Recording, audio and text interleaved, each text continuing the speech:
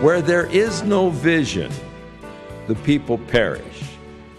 Now this vision is the word of the Lord, really. And in that day there was no vision. It says that God was not speaking. Where God is not really speaking to hearts, the people perish. Where there is no working of the Spirit of God in speaking to people, they perish. But he that keeps the law of God, happy is he. The word blessed in the Hebrew is literally how happy. How happy is the man who keeps the law of God. Happy is he. The servant will not be corrected by words, for though he understand, he will not answer. So Solomon had problems, I guess, with some of his servants. Words weren't sufficient. He had to take more stern measures for correction. Do you see a man that is hasty in his words? And this is what I told you, it sort of fits with the fool uttering all of his mind. You see a man who is hasty with his words. Again, there's more hope for a fool than there is for him. So there's a couple of things that are worse than being a fool. One is a man who is hasty in his own words, and a man who is wise in his own conceit. More hope for a fool than a man who just spouts off, hasty in his words, hasty in his judgment. He that delicately bringeth up his servant from a child shall have him become a son at the length. In the Hebrew, this gives a little different slant than what you get here in our translation. Solomon sort of speaking to the intent that you keep a servant in his place. If you allow him or grant him too many privileges, he will begin to take liberties as a son.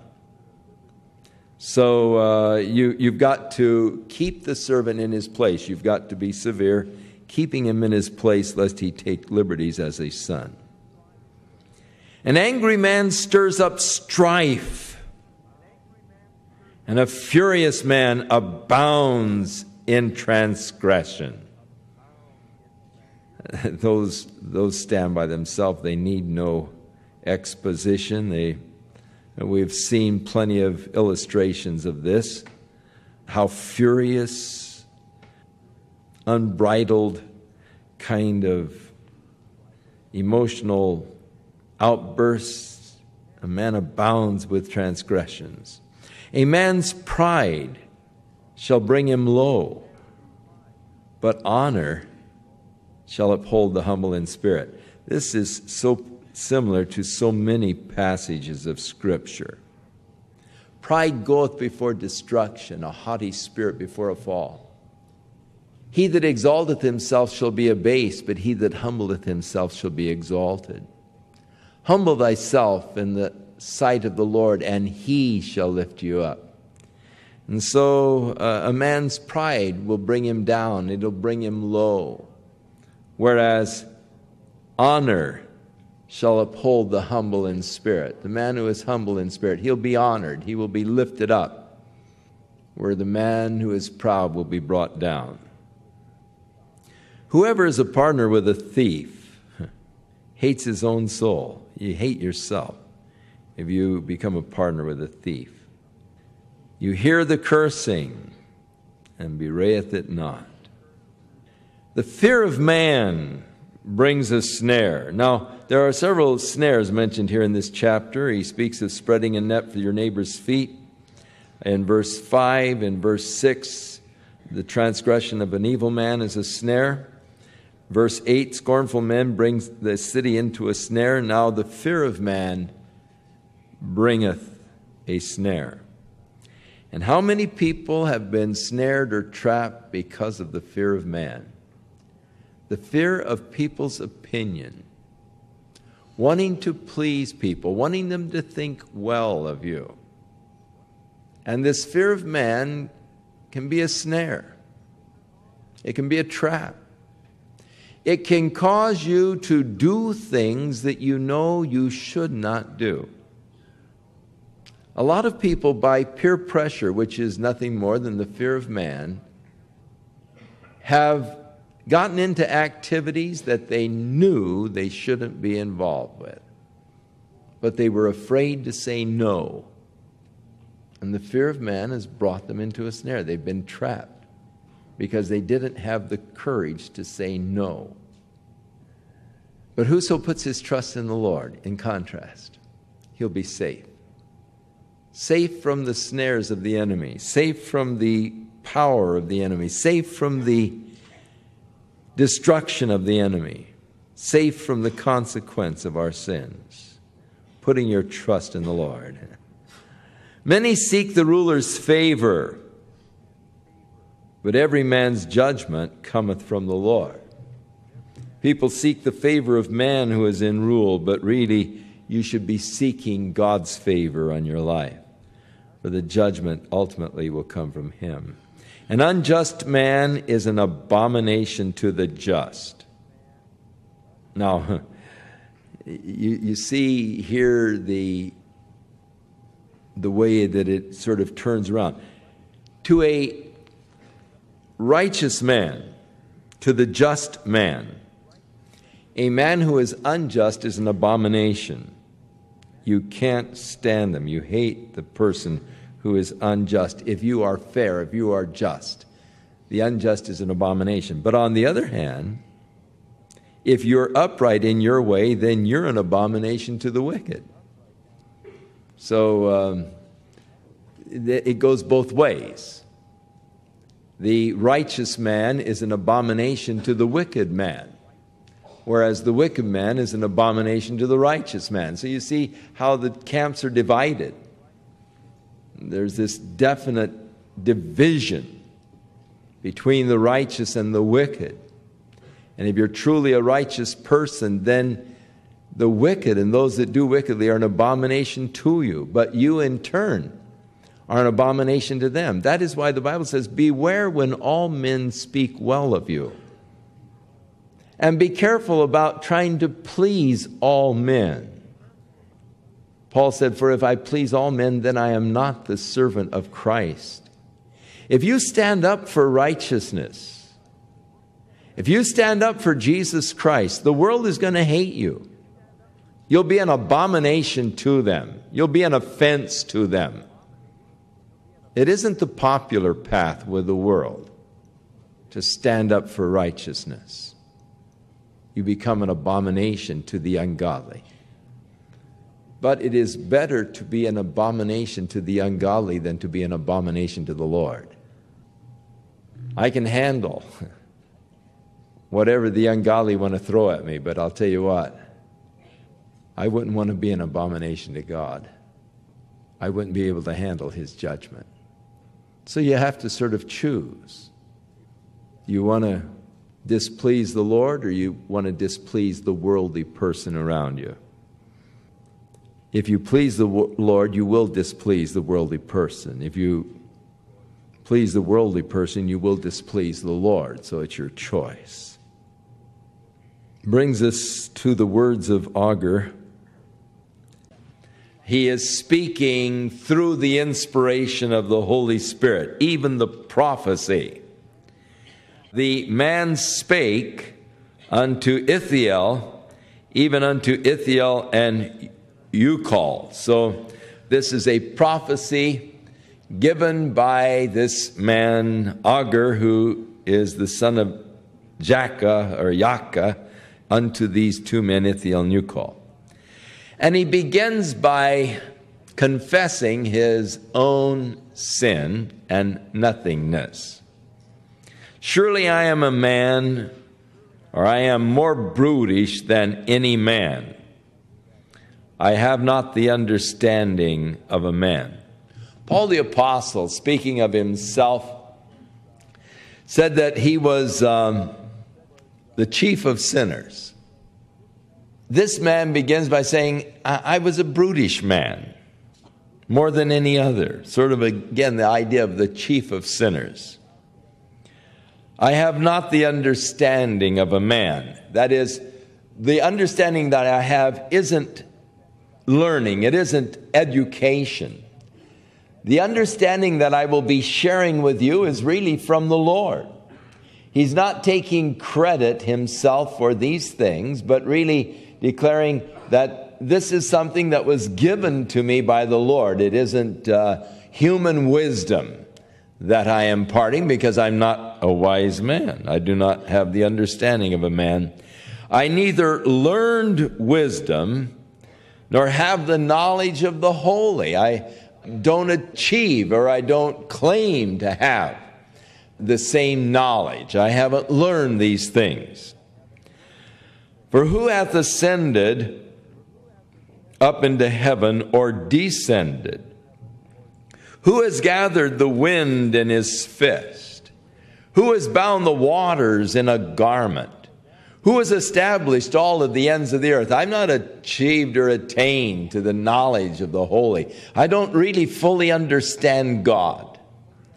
God, who has ascended up into heaven or descended from heaven. God, who has gathered the winds in his fist, who has bound the waters in a garment, who has established all of the ends of the earth. And then this is interesting to me. Concerning God, he said, what is his name? And what is his son's name? If you can tell. Interesting, isn't it? That he talks about the name of the Son of God.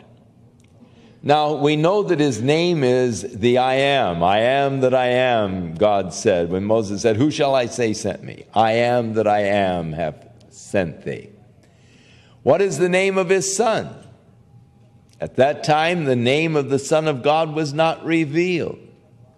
But later to Mary, the angel, in informing her of the fact that she was going to have a son, said, and thou shalt call his name Yeshua. And so we know the name of the Son. What is his Son's name, if you can tell? And then goes on, every word of God is pure. Now, having gone from the opening of the declaration that the things that I am sharing with you are not from man's wisdom, they're not from me, I'm nobody. But these things really come from God. It's a prophecy, and every word of God is pure. For he is a shield unto them that put their trust in him. All throughout the Scripture, we are encouraged to put our trust in the Lord. Throughout the Scripture, we are told that he will be our defense. He will be our strong tower. As you put your trust in the Lord, he will be a shield. That is, your defense. Now, we are told that Satan is casting his fiery darts at the believer.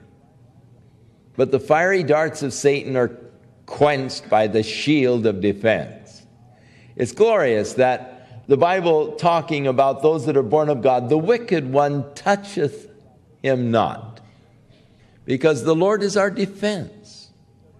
I always like to keep the Lord between me and Satan. I don't like to deal with Satan. I know a lot of people get all excited about dealing with demon-possessed people and dealing with Satan and all. Not me. In fact, I always make sure that I keep the Lord between me and the devil. Now, the Word of God is pure. And then he tells us in the next verse, don't add unto his words, lest he reprove thee, and thou be found a liar. We read in Deuteronomy, after God had given the law to Moses, he warned against adding to the words of the law. Don't add to what God has said. It is interesting that as John was finishing the book of Revelation, which was the final book of the Bible, the complete revelation of God is now given to man.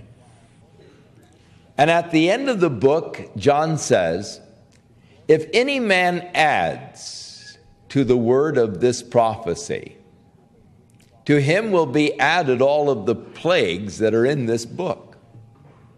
And if any man takes away from the words of this prophecy, his name will be taken out of the book of life. I mean, that's heavy duty.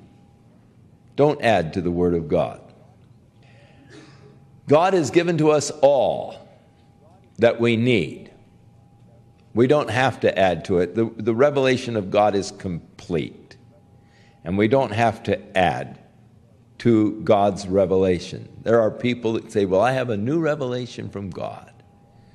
Look out. Don't add to the Word of God. Don't take away from the Word of God. Just seek to understand it. Now, there are a lot of issues that are questions in the minds of people about what about God and why did God and what about this? And they are issues in which the Bible is silent. So many of the questions we are asked are questions that demand speculation on our part because you do not have any clear revelation of the Scriptures. But I have sought to make it a practice that when the Word of God is silent, to remain silent myself. I figure that's safe. When the Word of God speaks, then I can speak with authority because I'm speaking what God has declared in His Word. But where the Word of God is silent, I think that my speculation is just as worthless as anybody else's. And I don't like to speculate on the Word of God. I don't like to speculate about God. I just seek to understand what God has said. Don't add to His words, lest He reprove you, and you be found a liar. Now, having the introduction, he offers his prayer unto the Lord. And he says, there are two things I desire. And I ask that you not deny them me before I die.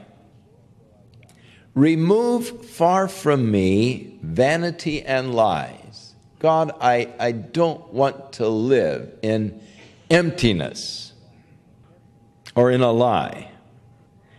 Give me neither poverty nor riches, but just the food that's convenient for me. So, Lord, I don't want to be rich. I don't want to be poor. Let me just be somewhere in between. And he had a reason for asking that. He said, lest I be full and deny thee. Now, he no doubt observed, as we have observed, how that prosperity has ruined many people spiritually. They were serving the Lord. They were doing great. But suddenly they began to increase, they began to prosper, and they soon, being full, got so involved in so many things that they forgot the Lord. And having observed that, he said, Lord, I don't want to be so rich that I forget you and I say, who is God? Nor do I want to be so poor that I'm tempted to steal and just take the name of God in vain. Curse God because of your conditions, because of your misfortunes and all. So, moderation, always a good place to be. My dad used to have two mottos that he had on his desk. The one was all things. And that was to remind him when things went bad at work, all things work together for good. My father was a salesman, worked on commission. And so around our house, it was often feast, and sometimes it was sort of famine. And that disappointment, you'd see all of these thousands of dollars just floating away, you know. And he would look at that little model, all things. work together for good to those who love God. And it's important that we remind ourselves of that. He had another motto, and it was, Lord, never bless me beyond my capacity to love you. Sort of like the prayer of Agur here. Lord, I don't want to be rich and I don't want to be poor. I don't want to be rich so that I would forget you and say, who is God? Neither do I want to be poor so that I'd be tempted to steal and take the name of God in vain.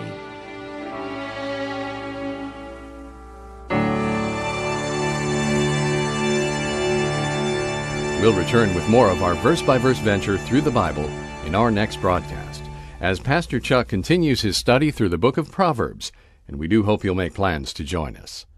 But right now, I'd like to remind you that if you'd like to secure a copy of today's message, simply order Proverbs chapter 29, verse 18, when visiting thewordfortoday.org. And while you're there, we encourage you to browse the many additional biblical resources by Pastor Chuck. You can also subscribe to the Word for Today podcast or sign up for our email subscription. Once again, all this can be found at thewordfortoday.org. If you wish to call, our toll-free number is 1-800-272-WORD, and our office hours are Monday through Friday, 8 a.m. to 5 p.m. Pacific Time. Once again, that's 1-800-272-9673. For those of you preferring to write, our mailing address is The Word for Today, P.O. Box 8000, Costa Mesa, California, 92628. And now, on behalf of The Word for Today, we'd like to thank all of you who share in supporting this ministry with your prayers and financial support. And be sure to join us again next time as Pastor Chuck continues his verse-by-verse study through the Bible. That's right here on the next edition of The Word for Today.